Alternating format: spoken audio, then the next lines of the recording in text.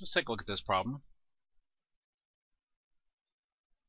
We got x plus y is equal to 12, and y is equal to 5x. And they want us to solve this by substitution method. First I'll do it with the substitution method, and then I'll do it on the calculator. Now our first step. Solve one of the equations for one of the variables. I'm going to choose the second one. The reason why is because it's already solved for y, so then that step's done. Step 2, then plug that into your other equation. So we got x plus y is equal to 12. And we just said y is equal to 5x, so we're going to replace the y here with 5x. So we're going to have x plus 5x equals 12. Now the second step actually says now plug that into your other equation and then solve. You notice after I've done my substitution, I don't have y anymore, so I can solve this. X plus 5x is 6x equals 12, and then I'll divide both sides by 6, and we end up with x is equal to 2. Step 3.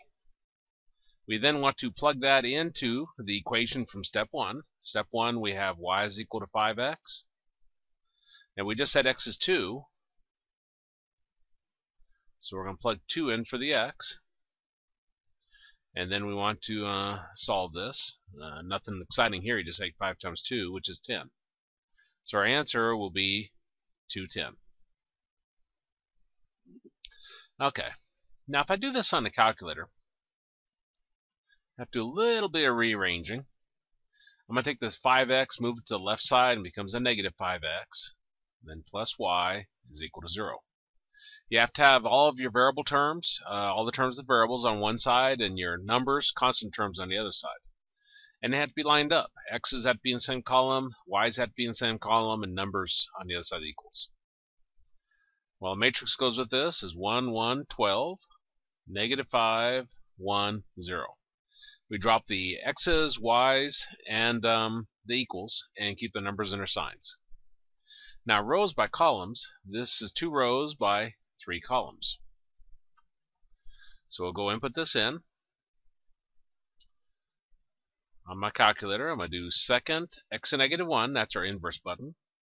Right arrow over to edit, enter on A. Size matrix 2 by 3, so I do 2 enter, 3 enter. And then I'll type in my numbers. So I got 1 enter, 1 enter, 12 enter, negative 5 enter, 1 enter, 0 enter. Then I'll exit out, do second mode. I want to go back in my matrix menu, so I do second x to negative 1, right arrow to math, and up arrow to RREF. Make sure you choose one of 2 R's. Press enter. Go back in my matrix menu, second x to negative 1, enter on A, enter again. Okay, what we come up with is 1, 0, 2, 0, 1, 10. Now 2 equations, 2 variables. Our first 2 by 2 square here should be at diagonal ones everywhere else. That's what REF means in terms of this problem solving. So we see that, so that means it worked. And our answer is the far right column. So this will be x, and this will be y. The order of our answers is the order of our columns here. I put x's first, and I put y second. And we write this with parentheses around it, so this will be 2, 10. Same answer as when we got it by hand.